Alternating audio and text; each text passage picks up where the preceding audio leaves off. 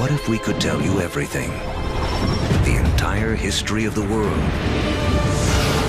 Now, what if we told you we could do it in just 2 hours? We're going to tell the whole story, from the Big Bang to the present day. How the planet prepared for the rise of man. How the Stone Age led to the steam engine. How the first seeds sprouted into cities and civilizations. Everything is connected, and the path leads to you. It took history 13.7 billion years to unfold. We'll show you everything you need to know in the next 2 hours.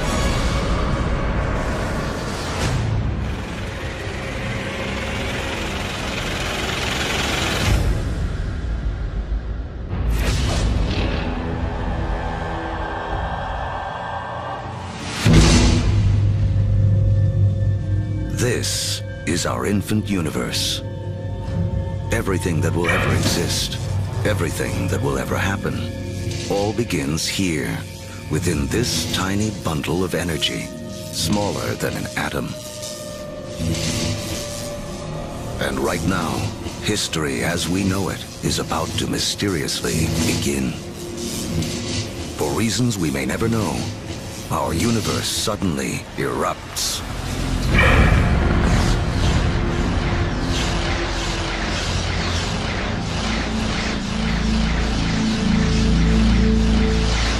In a millionth of a millionth of a millionth of a millionth of a millionth of a millionth of a second, it went from a size smaller than an atom to bigger than a galaxy. Whoosh! What you're seeing is energy, and it's one key to understanding everything that will unfold in the next 2 hours. Within a fraction of a second, the Big Bang creates all the energy that will ever exist. All the energy that will power the stars, that will fuel anything that ever lives. All the energy that you will ever consume dates back to the beginning of time. When you put gas into your car, you're tapping energy that was created during the Big Bang. You're tapping the energy of the universe itself.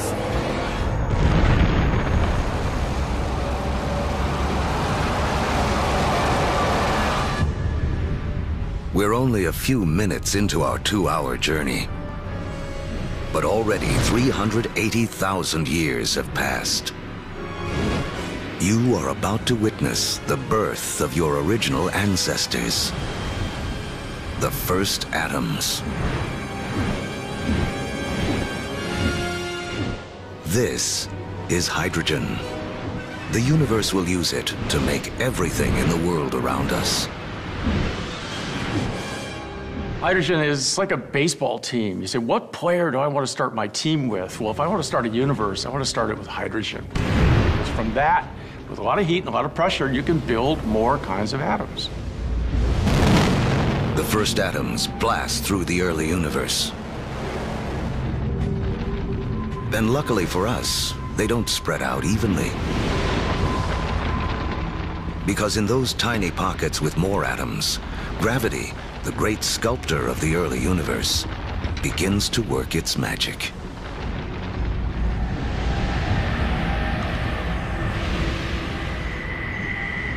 The first galaxies are beginning to form, revealing a timeless secret of the universe.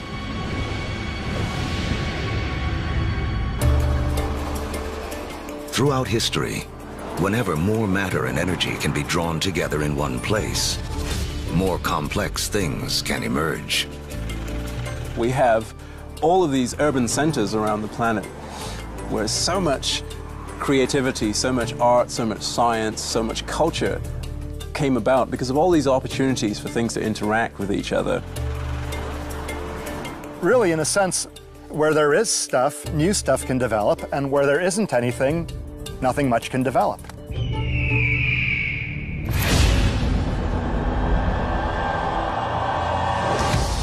300 million years after the Big Bang, inside of forming galaxies, gravity continues to squeeze together clouds of gas and dust, causing pressure and heat to violently rise. When the temperature reaches 18 million degrees Fahrenheit, hydrogen atoms slam together, creating a new element, helium, and radiating bursts of energy. The first stars are born. Suddenly, there were these new beacons of light shining forth, pouring energy into the universe. Let there be light. But something is missing from this early universe. There are billions of stars, yet not a single planet. To form planets, and eventually people, to take the next leap that would make all of history possible, the universe needs more to work with than just hydrogen and helium.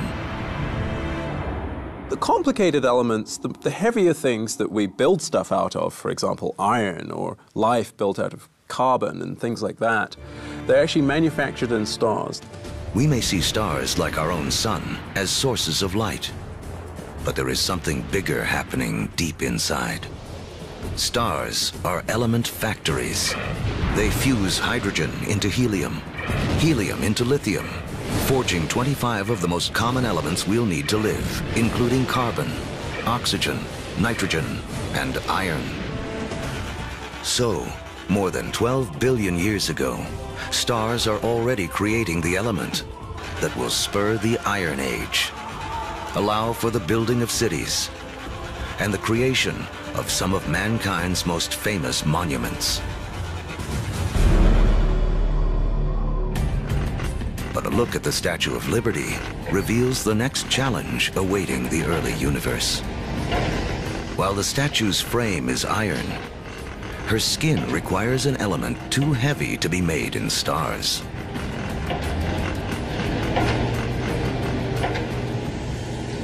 For Lady Liberty to have material for her skin, for there to be gold for wedding rings, or uranium for nuclear reactors, some elements had to be created another way. Stars don't have enough energy to do the job. But if the element factory isn't powerful enough, how about blowing up the factory?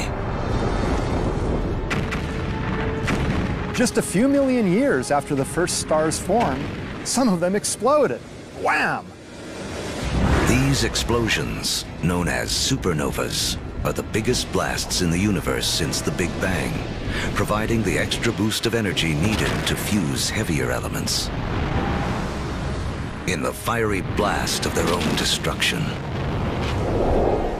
stars create uranium, gold, all the rest of the elements that will fill our world, including copper.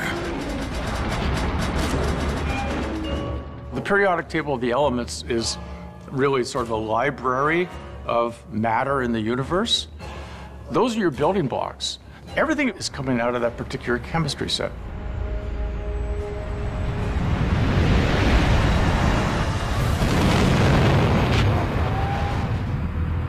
Supernovas are absolutely necessary for us to be here. You know, we have iron in our blood. We have little bits of old supernova, therefore, just floating around through us.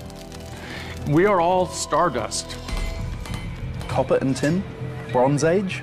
Without supernovas, there's no Bronze Age. Go to any supermarket and buy a multivitamin.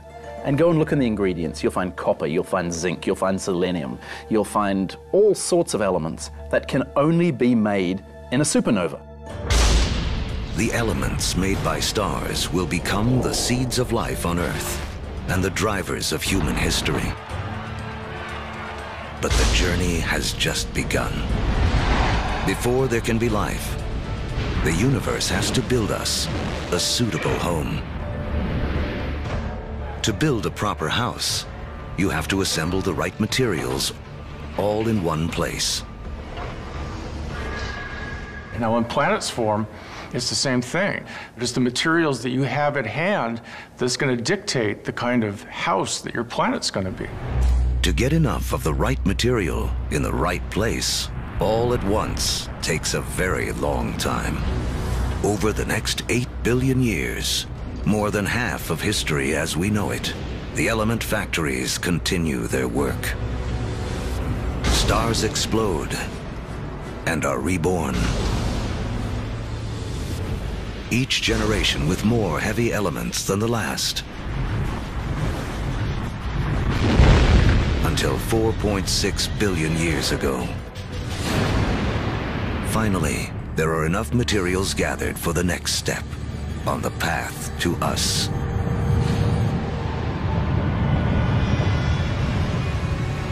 A new star is born. This is our sun. It's so massive that it's gathered up 99.9% of the gas and dust in the solar system.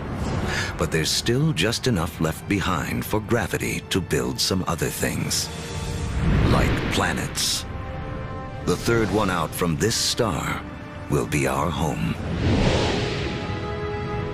By the time Earth emerges, just over 4.5 billion years ago, 2/3 of the history of the universe has already passed.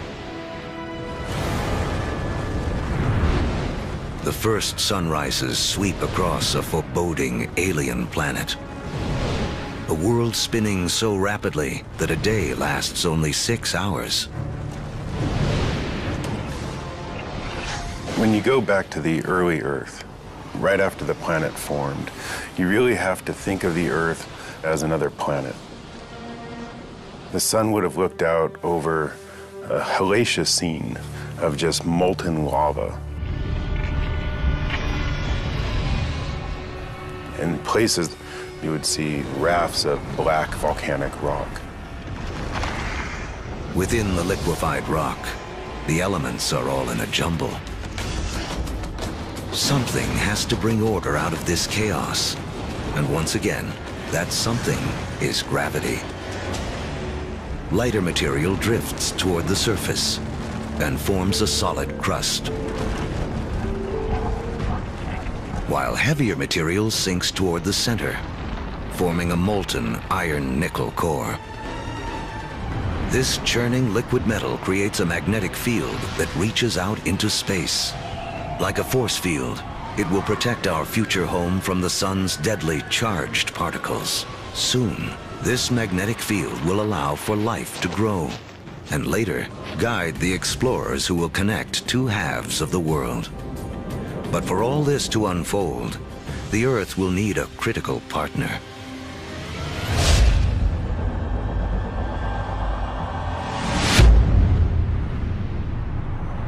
Four and a half billion years ago, an object the size of Mars smashes into the planet at 25,000 miles per hour.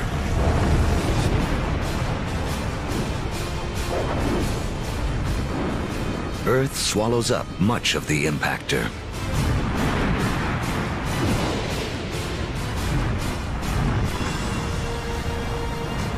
But a spray of molten debris is whipped off into space. Within as little as a year, gravity gathers this debris into a secondary sphere in orbit around the Earth, where it has been ever since. The formation of the moon was an incredibly important event in Earth's history. And in fact, its creation over 4 billion years ago is really important to the Earth's climate today. The moon keeps Earth steady. Its gravitational pull prevents the planet from wobbling, saving us from wild climate swings. And the collision that formed the moon leaves Earth tilted on its axis, giving the planet a key ingredient to life: seasons. Having seasons is very, very important for the evolution of life on the Earth. And having some stability in the tilt of those axes, that's very, very important also for maintaining life on the Earth. The moon's gravity also begins to slow Earth's rotation, which will eventually lengthen our days from 6 hours to 24.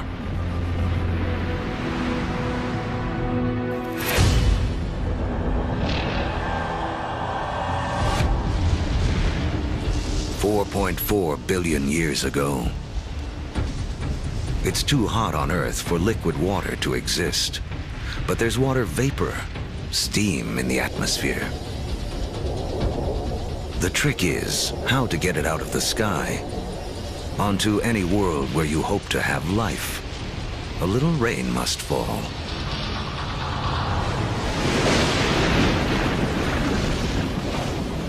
For millions of years, as the planet cools, rain pours down, forming puddles, lakes, and eventually our oceans.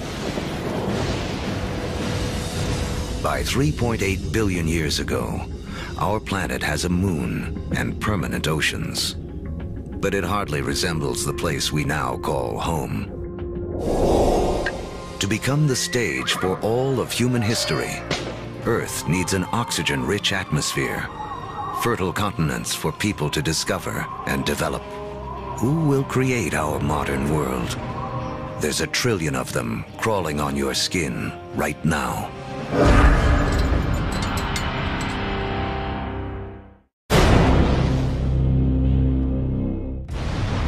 We're telling the history of the world in 2 hours, from the Big Bang to the present day. And our modern world holds important clues to the story. In fact, structures like this hide a mysterious link to the first life on Earth.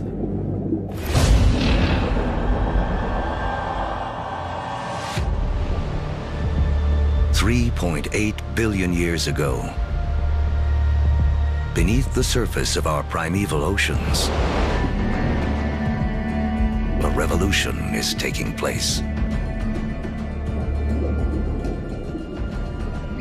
6 simple elements, including hydrogen from the Big Bang, and oxygen, carbon, and nitrogen created by stars, have combined to form the key substances that will make up all life, including us.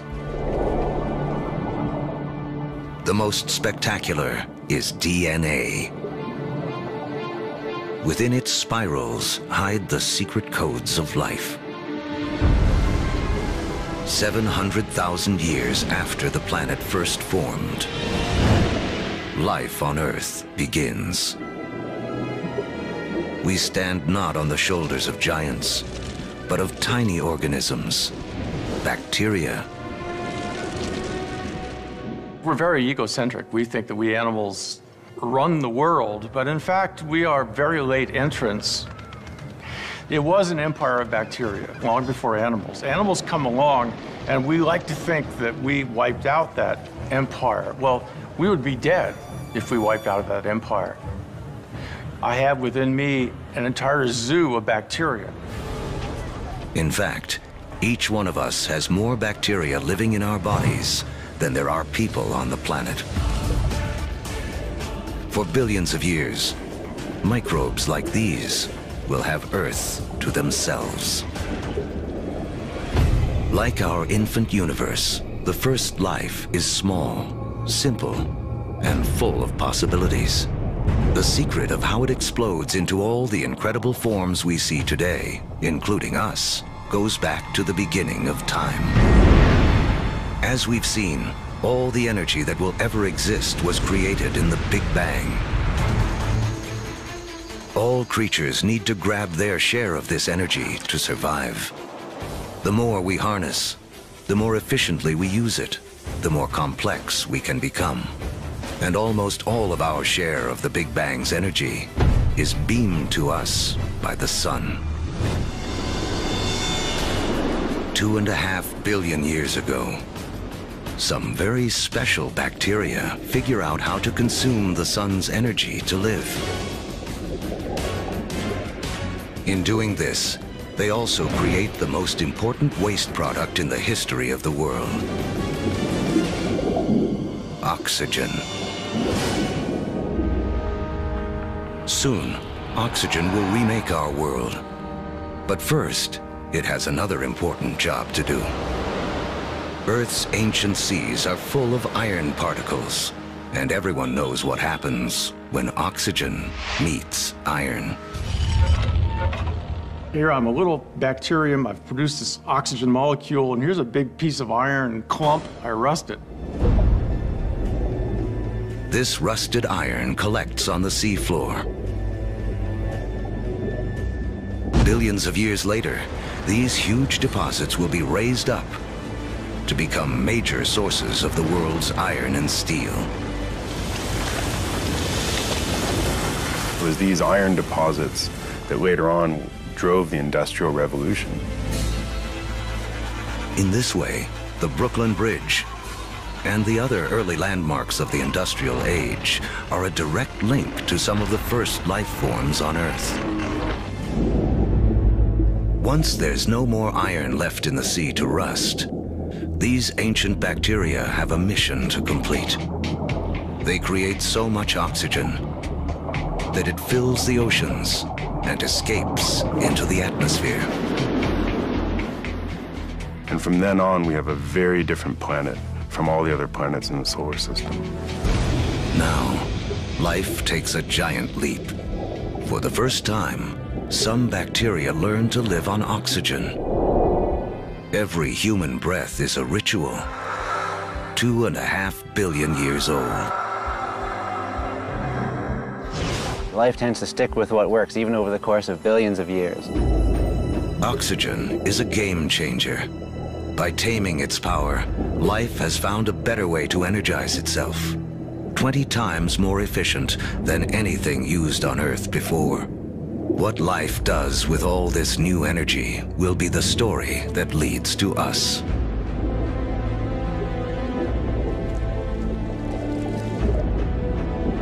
Over the next 2 billion years, life becomes more complex. Skies become blue, and so do the oceans that reflect them. Large, solid continents appear. Earth is beginning to look more like the place we now call home.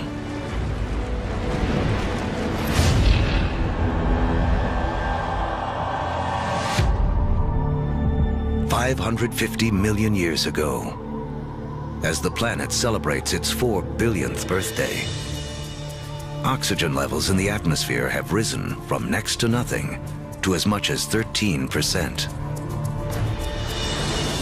Take a deep breath, because life on Earth is about to go wild.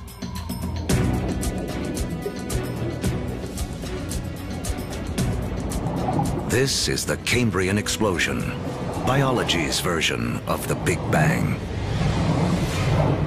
Right after you have abundant oxygen, you get size and complexity, and oxygen lets you do that. It's in this breathtaking span of roughly 30 million years that most of the major animal groups evolve. By 500 million years ago, the first bony fish have evolved in the seas. These fish are our direct ancestors. Though they look nothing like us, they evolve the body parts that will make our own bodies possible, including a spine and a mouth with jaws and teeth.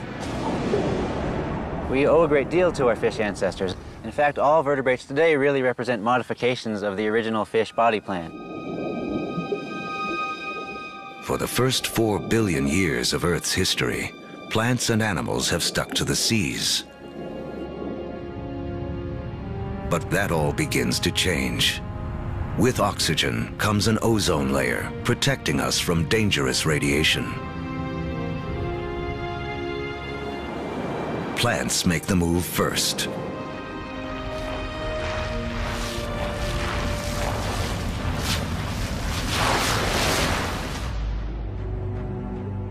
Around 400 million years ago, animals are ready to take the leap. Among the first ashore are the amphibians, whose descendants will include us.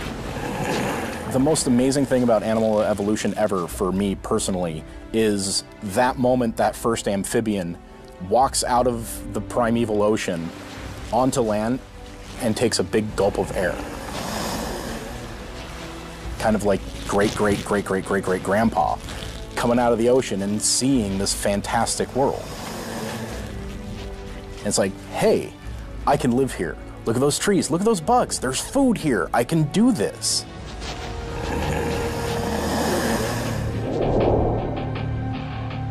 Eventually, humans will conquer every imaginable terrain.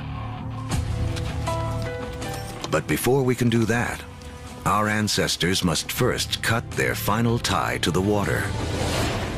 Mating season. Like modern frogs, they have jelly-like eggs that would dry out on land. But some amphibians eventually solve the problem. They evolve a new form of egg, with a shell that keeps the moisture in. This allows us to carry the ocean with us, onto land, and signals the evolution of amphibians into reptiles. You could be 300, 400, 500, 1,000 miles away from water and still have the water in that egg in order to birth. That is the key. It cuts that final tie to the ocean. That way we could colonize the rest of the land.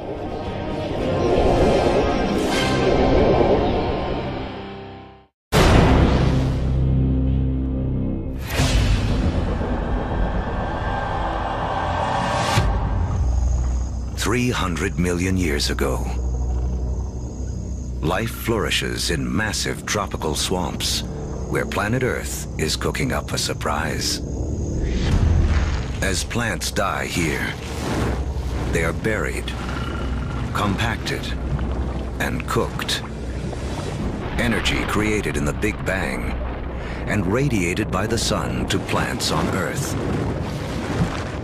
is now locked away underground as coal, a gift to be opened by human beings millions of years in the future.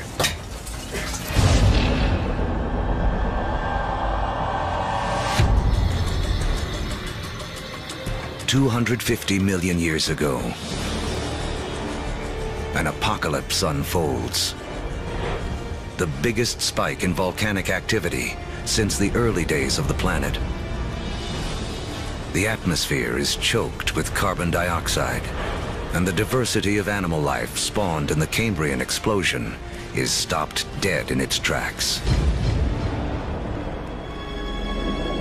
More than 70% of all species on Earth go extinct in the worst mass die-off in history, the Permian extinction. Extinction is a recurring character in the story of planet Earth. 5 times in the last 500 million years, some cataclysm wiped out the dominant species. It's a reshuffling of the deck that allows new creatures to take hold. New creatures like the dinosaurs. Dinosaurs will reign for the next 160 million years. During that time, the first hardwood forests appear. And after more than 4 billion years, the moon's gravity finally settles Earth into a 24-hour day. At the start of the dinosaur era, the continents are clustered together into a single landmass we call Pangaea. But now, they start to break apart. Africa separates from South America. The vast Atlantic Ocean opens up, creating what will become one of the defining barriers of human history, the gulf between the old and new worlds. The undisputed stars of the dinosaur era are animals like Triceratops and T-Rex. But there are some important creatures scurrying around their feet. If we were to trace our lineage back far enough, we would come to really small shrew-like mammals surrounded by these titans of reptile life. During that time, mammals, we were living on the fringes. We were maybe stealing dinosaur eggs, maybe just eking out an existence. So the dinosaurs kind of held us back. The biggest headline of the history of dinosaurs, which is 160 million years, is that we lost. Mammals lost. We couldn't get much bigger than a small cat. For 160 million years, all the medium-sized, medium-big, big, gigantic, and stupendous animals were dinosaurs. For that whole time. They beat us fair and square. But the deck is about to be reshuffled.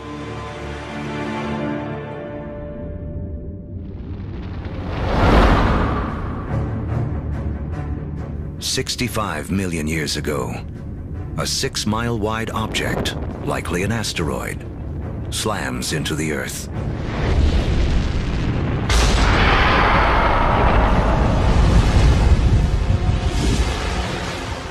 A dust cloud blocks out the sun. Temperatures plummet. Every creature on land weighing over 50 pounds goes extinct. The reign of the dinosaurs is over. The greatest gift that the dinosaurs ever gave us was dying.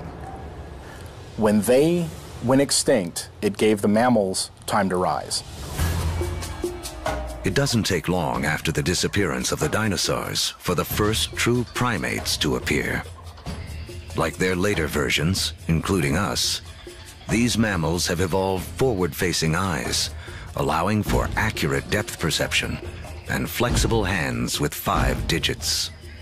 They have 5 fingers, just like us, which means we can grasp things. If you think about other animals that don't have digits organized the way ours are, their ability to hold things, to manipulate objects, is much more limited. 50 million years ago, our primate ancestors are evolving on a planet that is warming.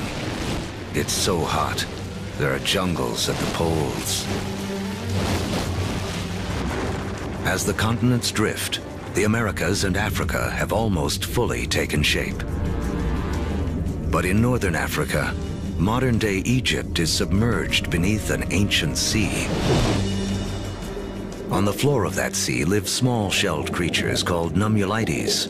Their shells, made of calcium and carbon, pile up on the sea bottom over millions of years, where they form into limestone. Limestone that will be used to build the Great Pyramids. If you look closely at the pyramids today, you can still see evidence that these 4,000-year-old monuments are, in fact, made of 50-million-year-old seashells.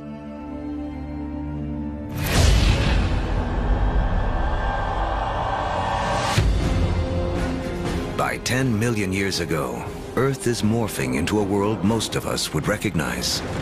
The Colorado River is carving out the Grand Canyon. Mountain ranges like the Himalayas have arisen. They're so tall, they disrupt weather patterns, setting the stage for a colder planet.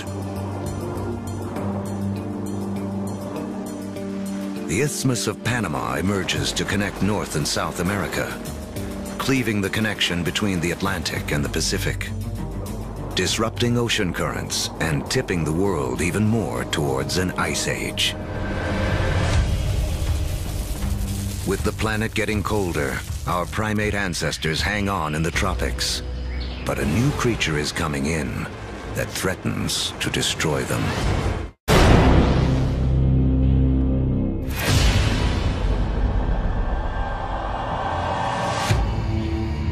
"7 million years ago, our primate ancestors lived safely in the trees. But their neighborhood is about to be invaded. This newcomer will have as profound an effect on human history as any other living thing on Earth. It seems almost impossible to believe, but one of the most important things that will lead to the emergence of us is the emergence of grass. The grasslands appear almost simultaneously around the world. We get the African savannas. We get the Eurasian steppelands. We get the North American prairies. We get the great grasslands of Argentina, appearing simultaneously around the world. In Eastern Africa, Grasslands invade the traditional woodland habitat of our ape ancestors.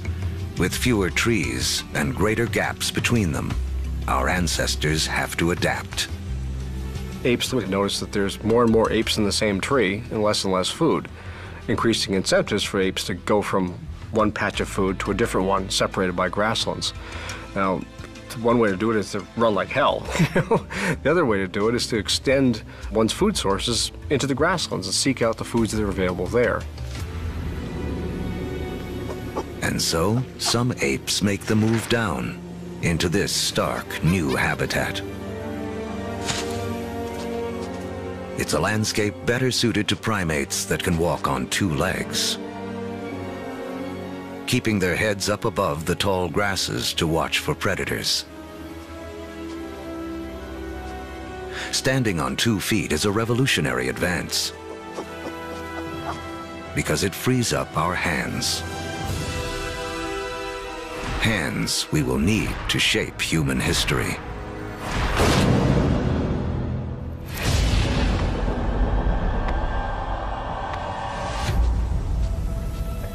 $2.6 million years ago, early proto-humans, or hominids, walk an Earth whose rocks are loaded with the element silicon. Created in the cores of stars billions of years before, silicon is the second most abundant element in Earth's crust. One of its chemical quirks is the ability to bond with oxygen to form crystals that combine into solid rocks. Rocks that can be chipped and shaped without shattering. Hominids started doing this 2.6 million years ago, breaking cryptocrystalline silicates to make sharp edges, and people use them for millions, literally 2.6 million years. Simply having a modified stone with a sharp edge on it, now suddenly you have a hammer. You have a crude cutting edge. A simple modified stone means a human can suddenly do 1,000 more things than we could do previously.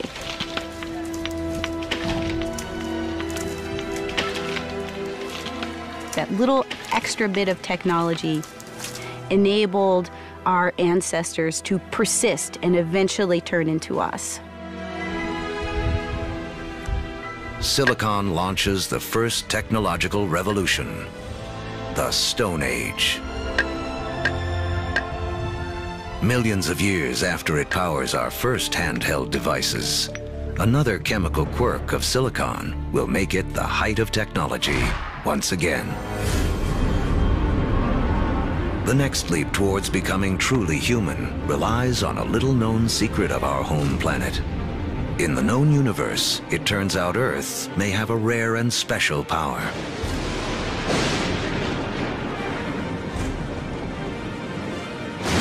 Of all the planets and moons in the solar system, we think that Earth is unique in the ability to sustain fire. Other planets and moons have lightning and lava. But only on Earth do we have the two critical things we need for fire to burn. A vast fuel supply in the form of plants and trees, and an atmosphere full of oxygen to fan the flames. If fire wasn't a possibility, you'd have nothing like us running around. Homo sapiens, they made a world with fire.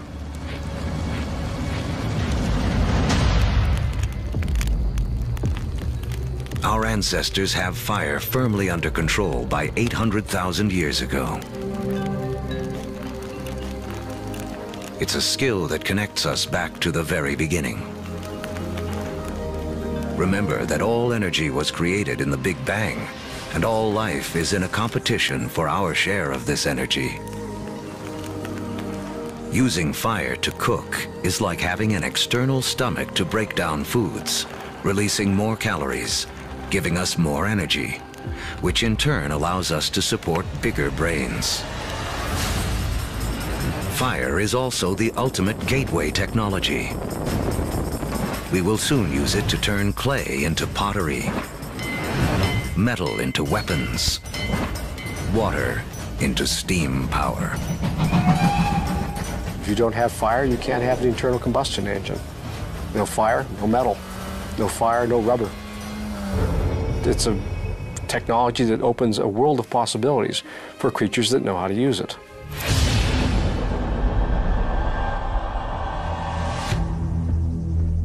"200,000 years ago, the modern human has fully taken shape. The larynx, or voice box, which is high up in the throat in our ancestors, descends. More complex sounds are now possible. We begin to speak.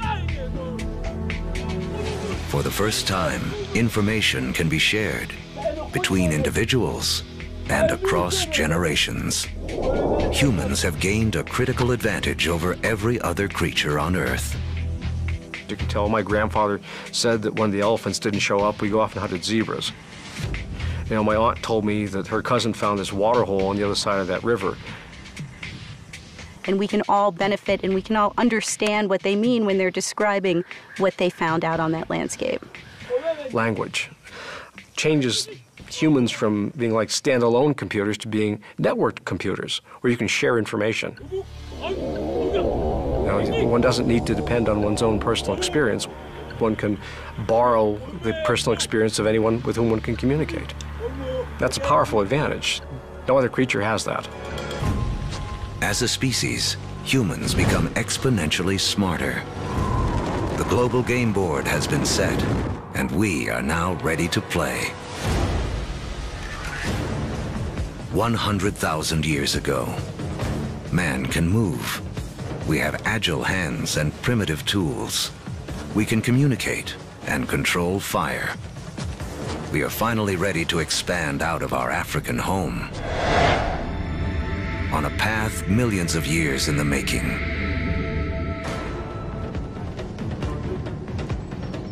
Shifting continents have linked Africa and Eurasia into the largest contiguous landmass on Earth, Afro-Eurasia. 33 million square miles, more than twice the surface area of our entire moon.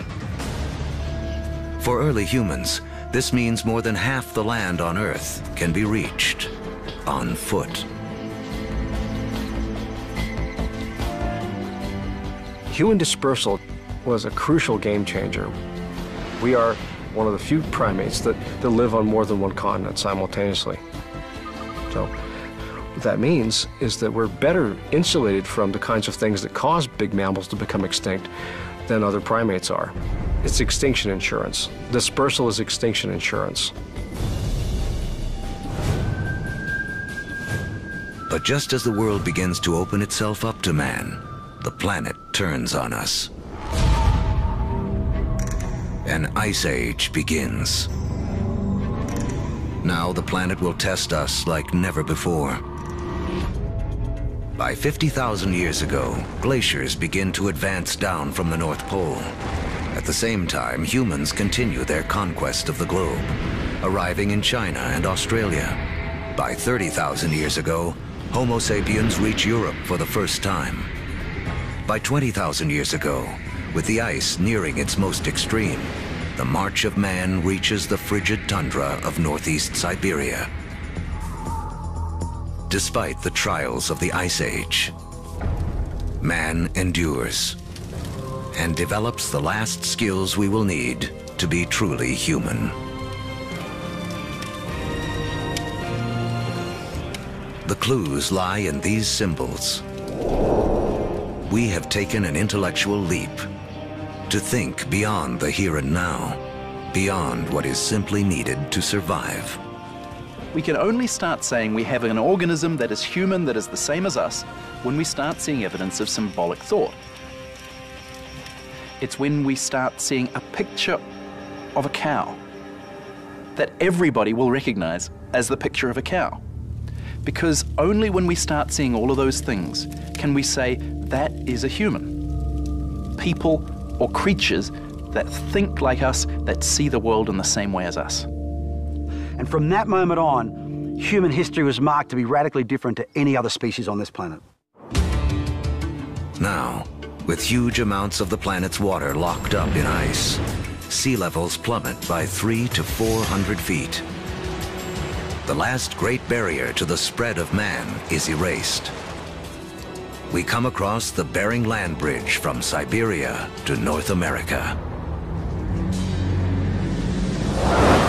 We are telling the history of the world in 2 hours, and in just 1 hour, more than 13 billion years have already passed. These years of preparation have allowed man to finally emerge and spread out across the planet. And human history as we know it can truly begin.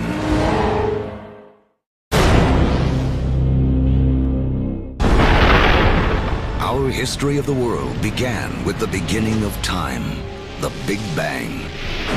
It has taken us on a journey of nearly 14 billion years.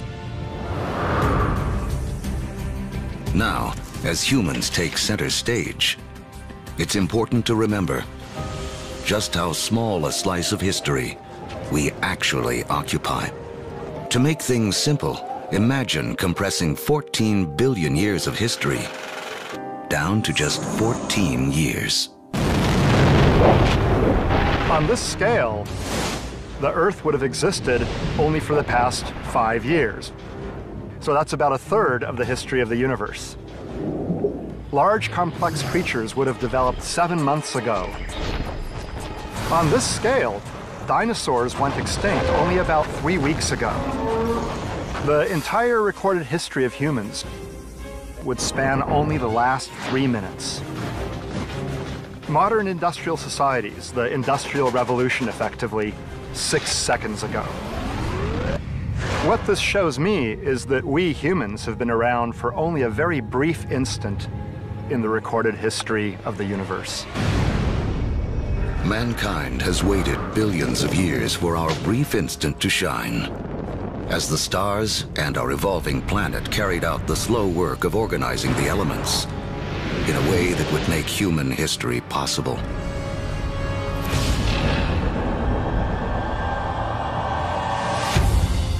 It's 10,000 BC, less than 100,000 years after expanding out of Africa.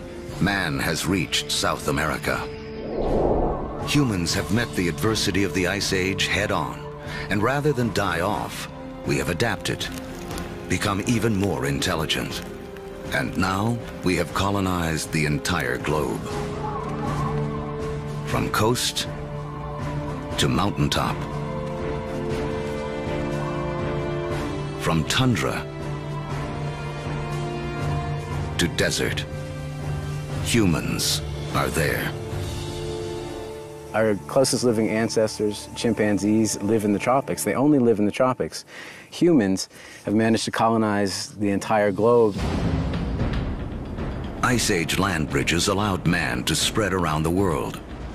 But now the ice begins to melt, and sea levels rise again. Humans are trapped and separated in 2 vast and unconnected hemispheres. Each pocket of humanity left to make the best of what it has been given. As the glaciers recede, they carve out lakes, rivers, and bays.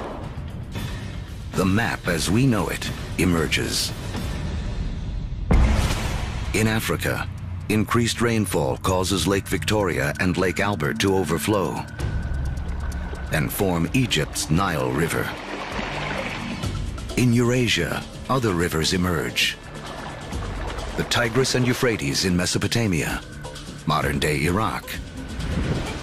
The Indus in modern-day Pakistan, and China's Yellow and Yangtze. These river valleys become critically important for how human history will now be played out following the retreat of these ice sheets. These are the river valleys whose waters and fertile soils will allow the first seeds of civilization to be planted. With temperatures warming after the Ice Age, plants and animals are more plentiful, and man can finally choose to stop moving. Permanent settlements begin. Populations grow,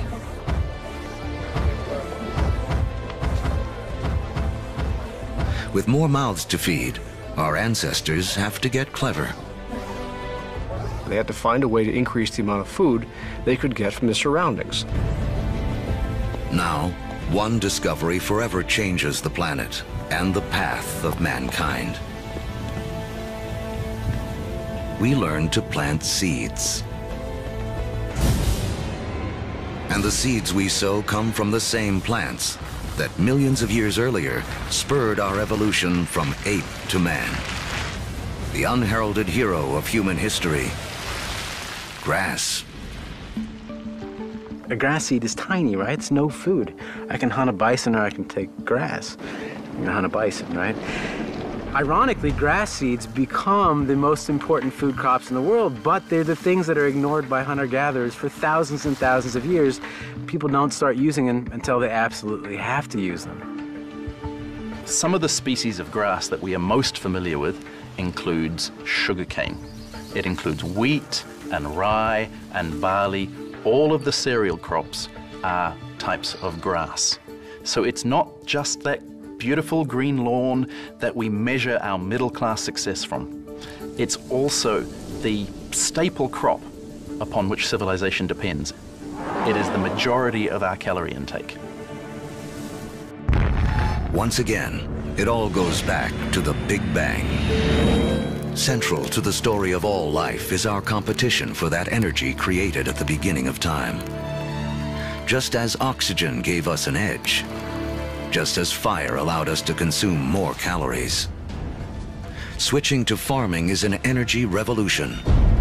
A hunter-gatherer needs 10 square miles of territory to provide himself with enough sustenance, enough energy in the form of plants and meat to survive. A farmer can harvest the sun's energy so efficiently, he can fulfill his needs using only 1/10 of a square mile of land.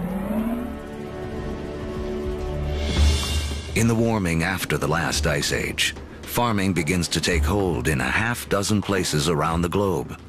But by the fortunes of geography, no place in the ancient world has a better concentration of plants and animals that can be domesticated than the Middle East's Fertile Crescent. In the Middle East, we have this remarkable convergence of species that seem to have been susceptible to domestication, both plants and animals. In terms of animals, we're talking about cattle, pigs, sheep, and goats. In terms of plants, 2 varieties of wheat, rye, barley, lentils, figs, all in this very small part of the world. Unlike the Fertile Crescent and the rest of Afro-Eurasia, places like sub-Saharan Africa and the Americas have very few wild species that can be easily domesticated. It's a critical difference. People blessed with the right mix of plants and animals will become more powerful and get a massive head start on the road to the modern world.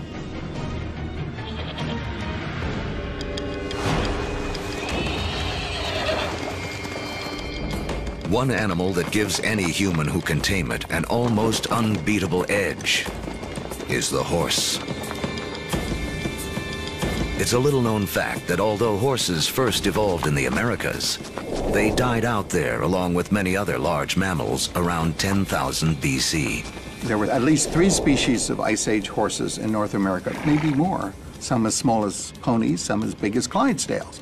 And they had evolved in North America for 40 million years. They're part of the whole history, and then they're gone. They're gone.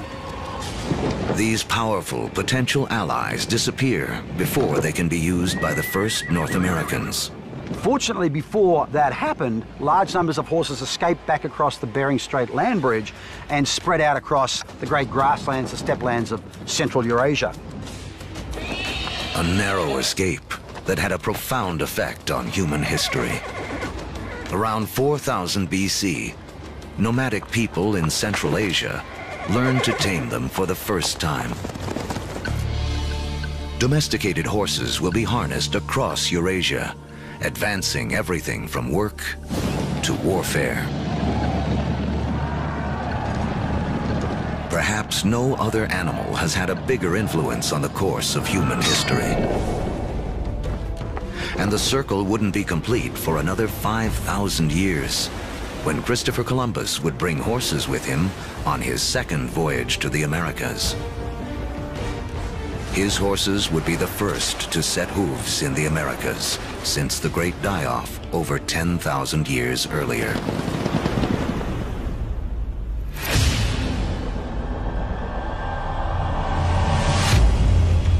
"6,000 years ago, domestication of animals and plants sets the stage for the next phase of human history. Like clouds of interstellar dust gathering in material to form stars, a type of gravity is at work as places like Sumeria, located in part of the Fertile Crescent known as Mesopotamia, draw in people, support large populations, and spin up into centers of power and innovation.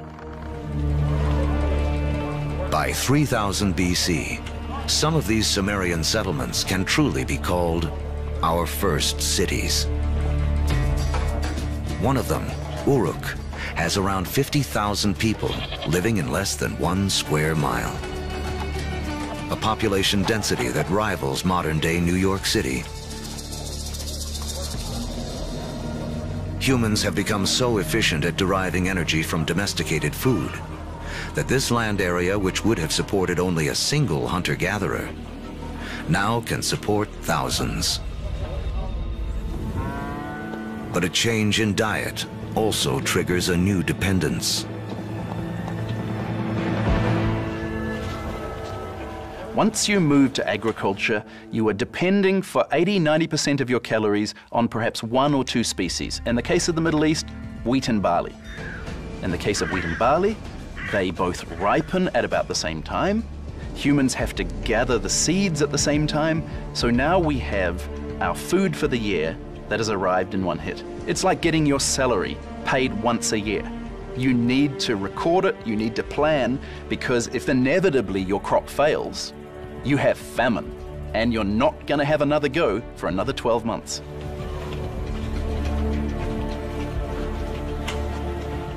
In these first cities, crops are king.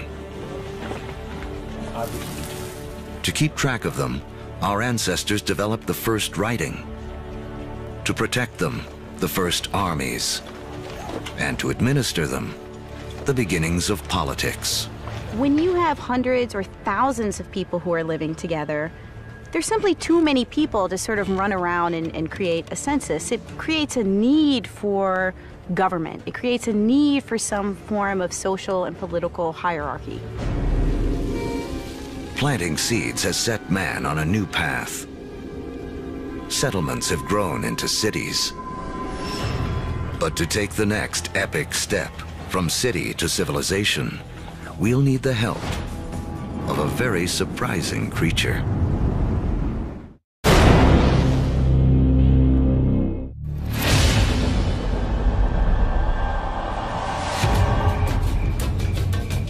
"5,000 years ago, after wandering the Earth for more than 100,000 years, mankind has begun to settle down. We cluster near rivers, along the Tigris and Euphrates, the Nile, the Indus, the Yellow and Yangtze. Civilizations are about to take off. But first, they must all master one thing: trade. The more they exchange goods and learn from other lands, the faster they grow. It seems that long-distance trade and communication is a necessary precursor to allow urban civilization as we know it. And surprisingly, the first civilizations arise on the back of a creature with a lowly reputation in the modern world: the donkey. The donkey caravan is the interstate highway and high-speed internet of its day. Their routes will lay the groundwork for the modern world. Moving not only goods like timber and bronze, but ideas and stories. The civilizations they connect will be some of the first described in the Bible. The caravan routes converge at the Persian Gulf. where they link up with ships that carry goods to India. It essentially brought these civilizations together into great cultural and material exchange, and really was the beginning of the trend towards globalization. It is a key to understanding how our world works to this day. Just like the first civilizations, we trade and form networks. These networks form hubs. And throughout history, being at that hub has meant one thing. The amount of ideas, the amount of cargo that passes through a region seems to have a direct correlation to how powerful and important they are. By 2000 BC, humans have gone from humble huts to massive monuments. In Africa, great pyramids arise on the banks of the Nile. The first stages of Stonehenge rise up in ancient Britain. And back in Sumeria, artificial temple mounds called ziggurats climb ever higher toward the heavens. To cement these massive structures together, the builders of Sumeria turned to a substance that oozes from seepages along the Euphrates River. It's called bitumen. Used as asphalt in the modern world, it is the first petroleum product to be exploited by mankind. While bitumen is highly prized, the lighter, thinner substance oozing from the ground along with it is considered a nuisance by the ancients because it catches fire so easily. The ancients call it naphtha. We call it gasoline. And it's one of the first indications of the vast oil fields that will one day turn the cradle of civilization into a center of wealth and warfare. The legacy of these first civilizations can be seen in surprising ways. The Sumerian counting system was based on the number 12 rather than 10, which is why we divide our days into two 12-hour blocks, our hours into 60 minutes, and our minutes into 60 seconds. The Sumerians also likely invented the wheel, which eventually leads to another innovation that will change the course of man, the chariot. Thus bringing together the Sumerian invention of the wheel, right, with the domestication of the horse that had occurred amongst these nomadic peoples into this really formidable piece of military technology. Around 1200 BC, a chariot-driven clash of civilizations cuts off trade routes for copper and tin, the metals we need to make bronze tools and weapons. But luckily, the stars have made us an alternative: iron. Now, metalsmiths make a crucial discovery. By working at higher temperatures, they can release the power of this ancient metal. Easier to sharpen and 700 times more common on Earth than copper. It is a game changer. Humanity enters the Iron Age.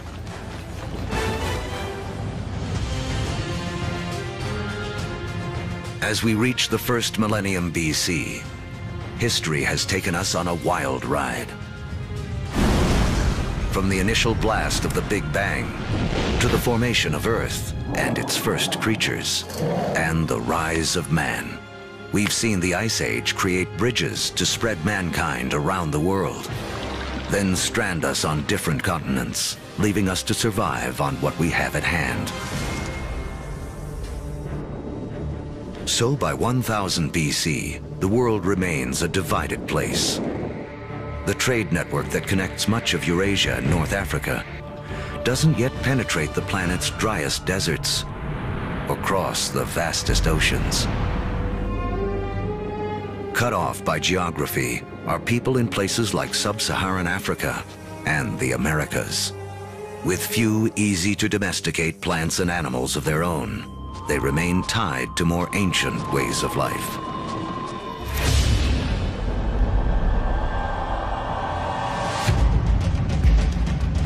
– 600 BC.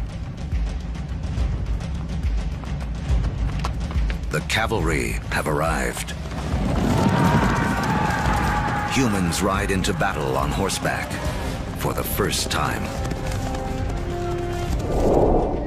We've seen that just taming a horse gives man a massive advantage. Now, pairing him with iron weapons makes him nearly unstoppable.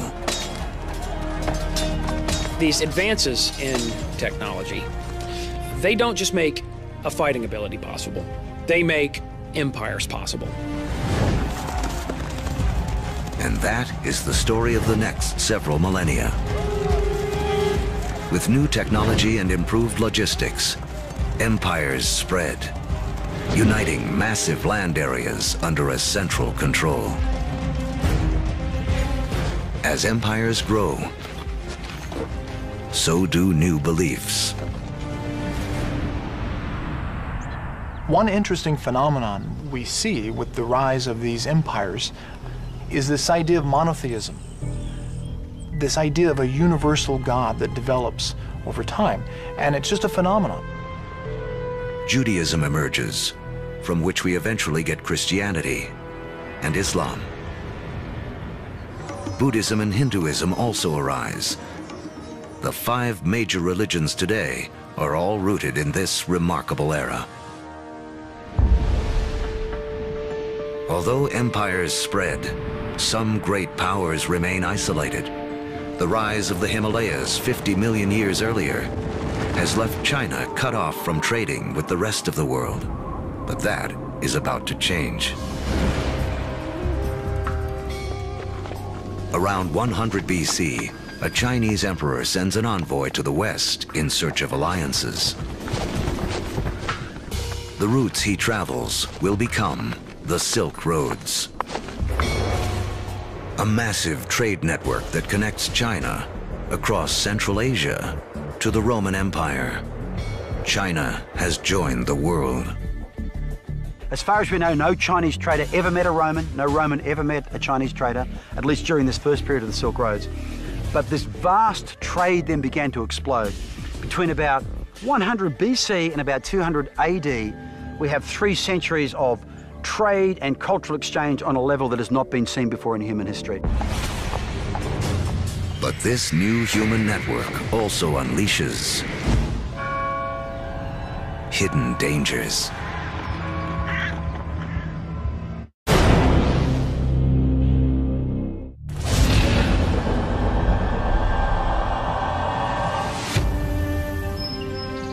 By the beginning of the Common Era, great empires have risen, and a massive trading network connects most of Europe and Asia.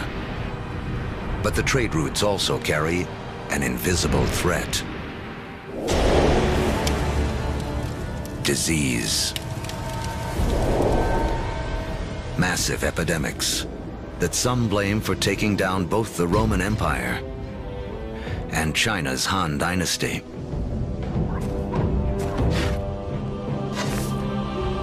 But these networks also lead to the spread of religion. In 312 AD, the Roman Emperor Constantine converts to Christianity, paving the way for it to become the dominant religion of Europe and the West.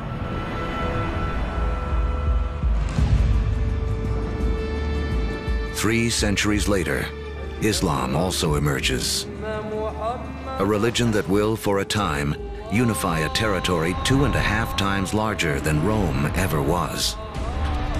Arab trade will drive innovation for the next 1,000 years and expand the global network to places it has never gone before. The Arabs are sitting in the middle of Afro-Eurasia. There are Arab traders who are sailing off to China. There are Arab traders who are traveling all the way to the Atlantic Ocean. So they are sitting in the middle of the hub. One secret to Arab trade: the camel. A creature whose ancestor, like the horse, escaped across the Bering Land Bridge out of North America. A caravan of 6 camels can lug as much as 2 tons of cargo as far as 60 miles a day, twice the load of a donkey caravan in half the time. For the first time, camel caravans open up reliable trade routes across the formidable Sahara Desert, leading to the formation of the first states in West Africa. Arabic trade expands, moving salt from the Sahara to Rome, rice from Eastern Asia to India, the secrets of making paper out of China into Europe, and countless other inventions and ideas around the world. Where does our word for lemon come from? Where does our word for coffee come from? They're all Arabic, because the Arabs brought a huge number of food crops into Europe. Oranges, citrus crops, they come from South China, yet they don't make it to the West until the Great Age of the Arabs. In Islamic North Africa, one Italian merchant named Leonardo Fibonacci becomes well-schooled in the ways of Arab traders. He picks up on a simple but ingenious counting system that originated in India but is used extensively in the Arab world. His writings will spread this knowledge to Europe and around the globe. With everyone counting the same way, business and trade will explode. And because of Fibonacci, people today still almost universally use the numbers known as Arabic numerals. But there is another idea Arab traders will spread, something even more influential. It originates in China around 800 AD. A Chinese alchemist in search of an elixir for long life instead stumbles upon chemistry that can bring sudden death. He combines carbon and sulfur with saltpeter, a compound made of potassium, nitrogen, and oxygen. Forged in the stars, these elements now come together to make gunpowder. The recipe for gunpowder eventually moves west across the Silk Roads to the Islamic world, where Muslim warriors use it to fire cannonballs at Christian crusaders.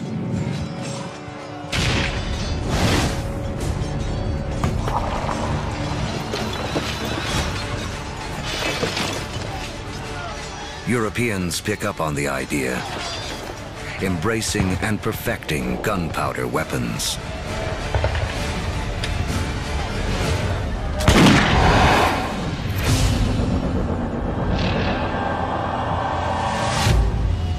In 1492 AD. There are roughly 400 million people in the world, but it is still divided in two. In the Americas, the civilizations of the Aztecs, Mayans, and Incas have all arisen. While halfway around the world, in the aftermath of the fall of Rome, Europe has cracked like an egg into individual states. For Italian-born Christopher Columbus, this means he can appeal for funding from a succession of European rulers. Until he finally convinces the King and Queen of Spain to back his expeditions. It has taken all of Earth's history to make Columbus's journey possible. For tacking into the wind, he uses triangular sails, a technology copied from the Arabs. To guide him, the compass, an invention from China. And guiding the needle, a magnetic field formed with the core of the planet itself. Although Columbus is looking for a new way to sail to India, what he does instead is finally and forever connect the two halves of the world. The voyage is not just significant in American history. As you'll see, it's a pivotal event in all of human history. Nothing will ever be the same.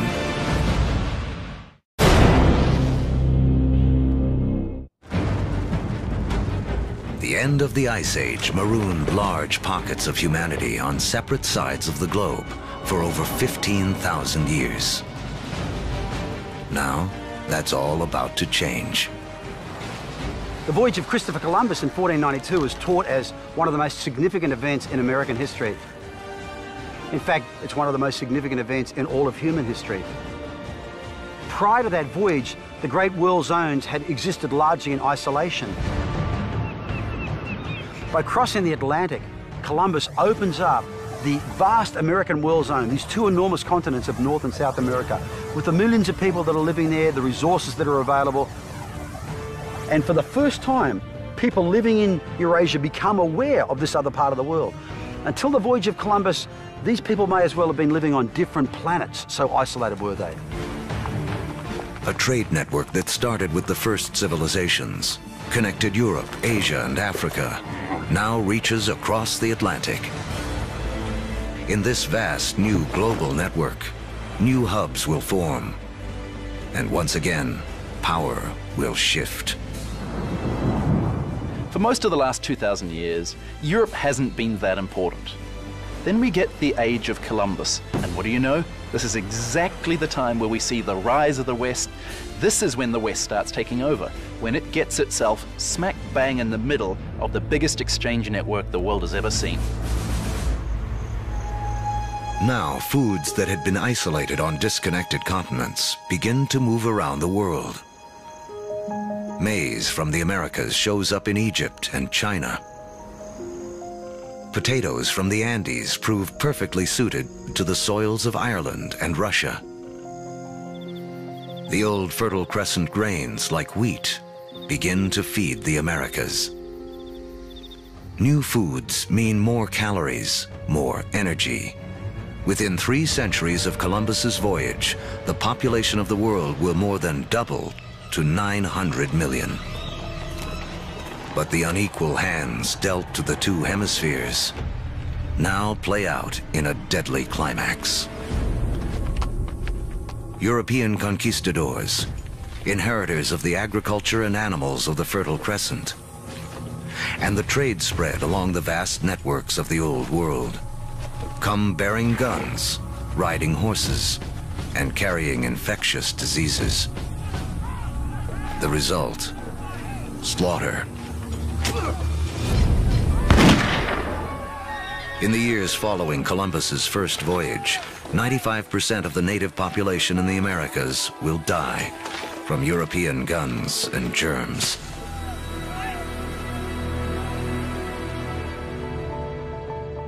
Once the hemispheres are connected, nothing can ever be the same. Take the incredible story of sugar. Chemically, it's the only source of fuel for our brains, a substance we are programmed to crave. Raw sugar comes mostly from sugar cane. Once again, a grass will play a central role in the story of mankind. First cultivated more than 6,000 years ago in Asia, Europeans discovered sugar in the Middle East during the Crusades and carried it home. Europe was hooked. But there's virtually nowhere in Europe where sugar can grow. Then we have Christopher Columbus and the discovery of the New World. And the Spanish conquistadors, yes, they initially are very interested in the gold and the silver, but really, they just want to make it rich. They don't care how they're going to make it rich. And once the gold and the silver has been looted, the next step is to open sugar plantations. The Spanish themselves don't want to work in the sugar plantations. They start looking around for a new labor force. And over on the other side of the Atlantic, there is a place where they can buy slaves. And if we look at the history of slavery, the #1 destination of slaves from Africa are sugar plantations. So the history of sugar shapes the development of history through the Middle East, through the Crusades, through the conquest of Mesoamerica, and even the history of slavery from Africa to the Americas.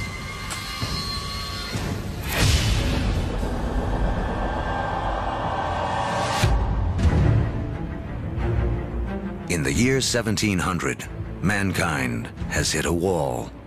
Most humans continue to live simple lives, more like our ancient ancestors than our own.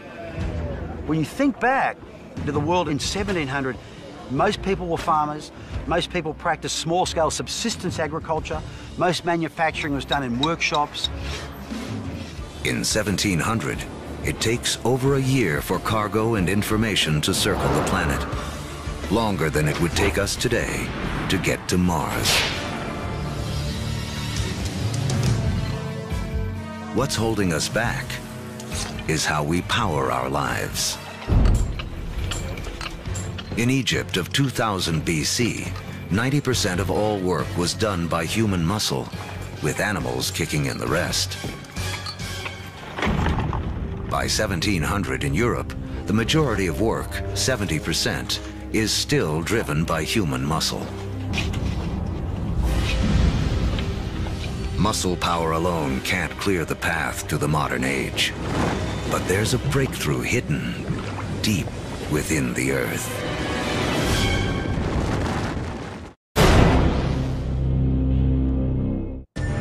As our history of the world in 2 hours races towards a close, mankind has hit a wall. Human progress is stalled by the limits of our muscle. To break through, we'll need a new way to power our lives and the entire history of the world. Remember that billions of years ago, iron from exploding stars was gathered up into planet Earth during its formation. Thousands of years ago, man started using this iron for tools and weapons. To keep our forges burning, we began cutting down our forests. Now, 300 years ago in Britain, iron is in high demand, and the trees are running out. The British need a new source of fuel, and thanks to the decayed remains of ancient ferns, they have one. Coal. But coal itself won't power mankind into the modern world. There's one more fateful twist in the story. As the quest for coal takes miners ever deeper into the ground, water begins flooding the tunnels. To pump out the water, a new invention is needed. In 1712, Thomas Newcomen produces a pump powered by burning coal and driven by steam. Newcomen's machine is the first practical steam engine. It is this combination, energy and engine, fuel and machine, that will free man from the limits of his own muscle and change the world. The Industrial Revolution begins. Along with political revolutions in America and later France, this technological revolution forever transforms the landscape of the world. And before long, the Atlantic world has become the new economic, therefore cultural, therefore political, therefore military leader, and will utterly dominate global geopolitics from that moment to this. Trains thunder across the countryside. By the 1870s, the internal combustion engine has arrived, and the Germans invent its killer app, the automobile. Oil, the substance which the ancients considered too flammable to be of any use, becomes the most important commodity on the planet, fueling even more innovation. The telegraph and telephone move messages at lightning speed. With electricity, mankind reclaims the night from darkness. The hub of power has shifted. In 1800, Europeans and their descendants controlled 35% of the land on Earth. By 1900, they control 85%. By the 20th century, fossil fuels and the internal combustion engine have amplified everything, including warfare. That technology meant that military power and military conquest was something that could be international in a way that it had never been before. In the 20th century, almost 3 times as many people are killed as a result of war as in the previous 2,000 years of human history combined. The application of the industrial skills, the industrial technologies of the 18th century reached their culmination, I think, with these extraordinary events. And it's all being driven again by the micro-fossilized bodies of organic entities that disappeared into ancient swamps millions and millions of years ago. The Industrial Revolution also allows the human population to explode. It has taken 200,000 years of human history, from the dawn of man to the year 1900, for the population to reach 1.6 billion. Now, within the 100 years of the 20th century, it nearly quadruples to more than 6 billion. The 20th century is the most extraordinary moment in human history. Never before have we seen change on such a scale.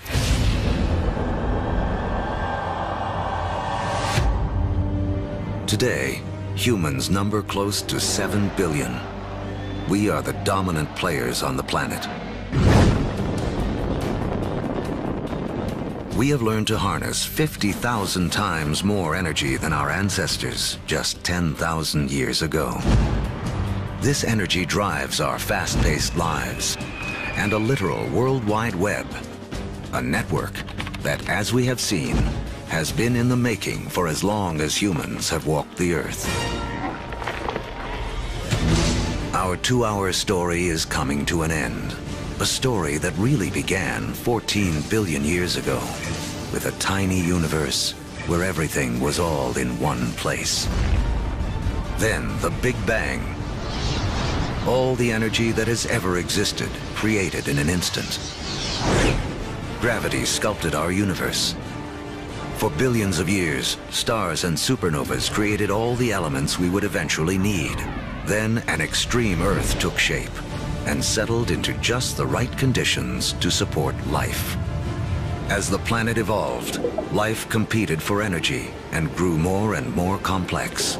Eventually, the conditions were right for our species to rise. We mastered stone and fire. When the Ice Age came, we spread around the planet. And when the ice melted, we were stranded on different continents.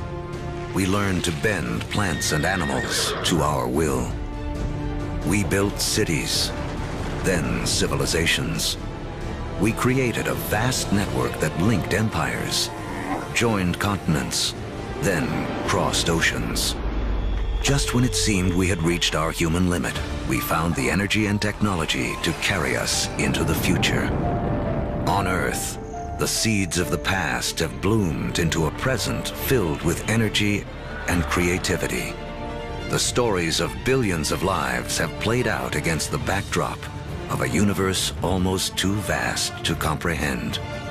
In everything that we do, in all that we are, we remain living monuments to the past as we continue to make history every day.